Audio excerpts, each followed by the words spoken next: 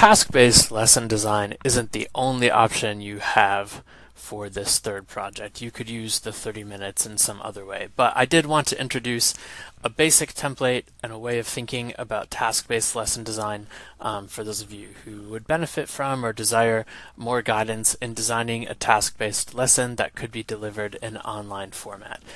Basically, there are two different pathways that I could think about for a task-based lesson. One is that I want to teach my learners more of a social function. I want to teach the learners the language for accomplishing something. This is really nice because the learners often have buy-in. They want to do something like give compliments or bargain prices or make a persuasive argument. But there is also another option where I notice that my learners are struggling with a particular grammatical structure, with a particular issue, and so I want to focus more on that language feature. If I was going to do a social or functional task, I think the first question that I would ask is, what do my multilingual learners actually need?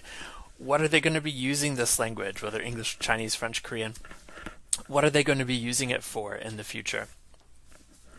If I was going to be thinking about it more from a formal perspective, a language form perspective, then I would ask myself, what's a level appropriate language feature that my learners are struggling with? Maybe passive, or maybe it's forming the right verb conjugations, or maybe it's using relative clauses.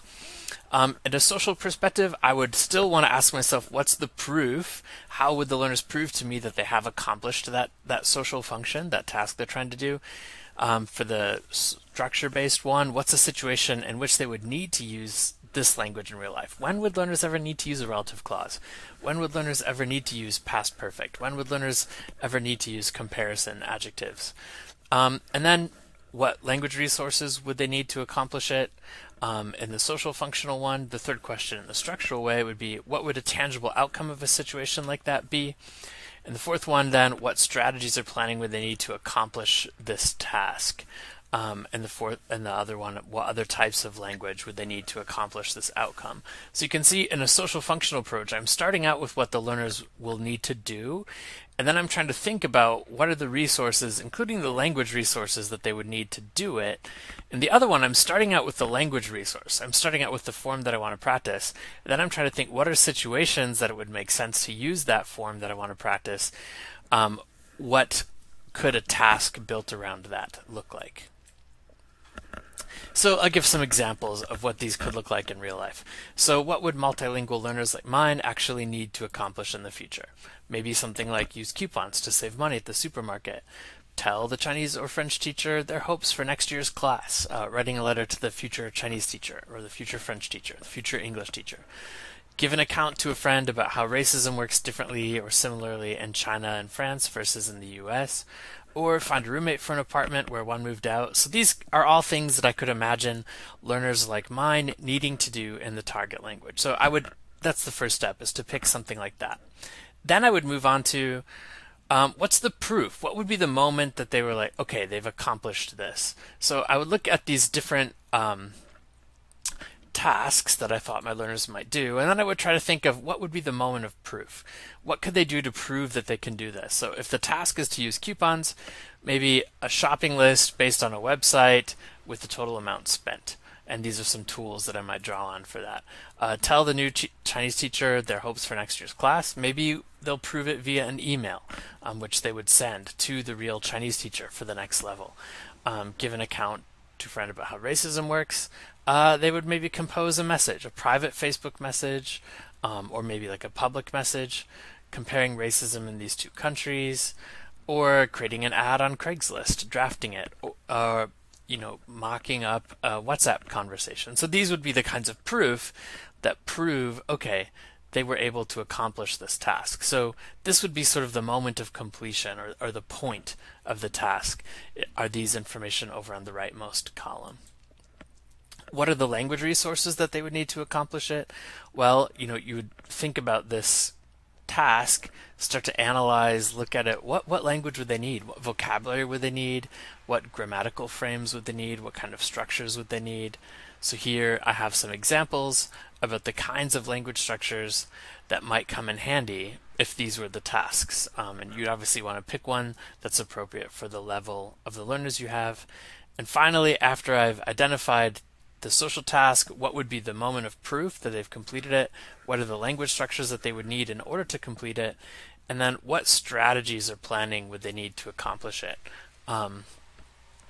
So this is going to look different for each one, but what would I need to train my learners to do in order to carry out this task? Sometimes giving them a little guidebook or a step-by-step diagram helps along the way. A task is made up of 3 parts: a pre-task, a during task, and a post-task.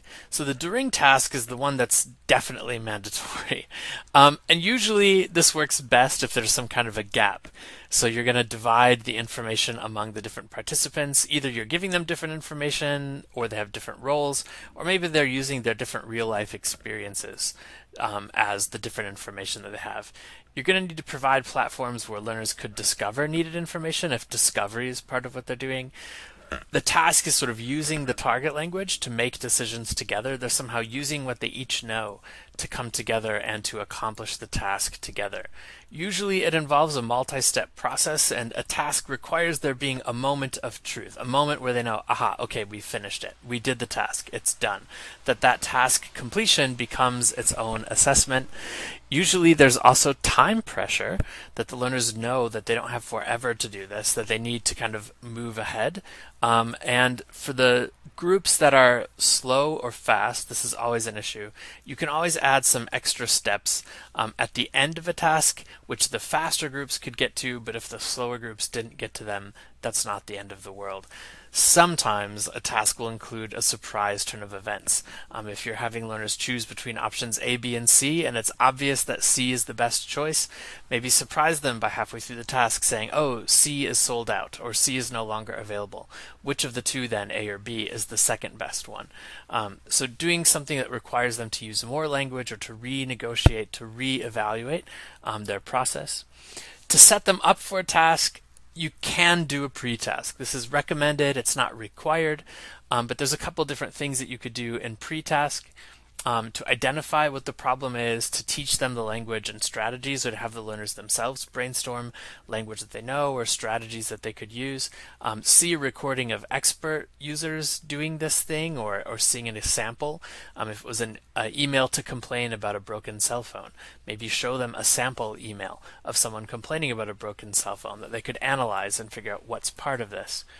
So reminder language lessons, perhaps having learners search a corpus to get examples, or using social media, comment sections on YouTube, Twitter, anything like that that would show people carrying out this social function. Assign the task, maybe set up some context a little bit, or brainstorm a process or strategy. Again, this isn't required. This could be done as pre-homework, actually, that the task would be done in class. But brainstorming language, brainstorming strategies, setting a context, setting a reason to carry out the task often makes the task go much better. And then often, usually, there is a post-task after the task is completed. This would be elaboration and, importantly, reflection. Maybe learners think about other possible solutions. Maybe they compare their reasoning with that of another group. And probably the most important thing that you could do in a post-task is, if the learners are recording themselves during the task, either they're writing in a Google Doc or submitting an audio recording, having them reflect on that afterwards. Comparing and contrast what they came up with, what others came up with, that's that compares reasoning part, or listening to the recordings, reading their documents, reading chats, transcripts, to try to identify their own language errors, give them sort of some language-based assessment on that.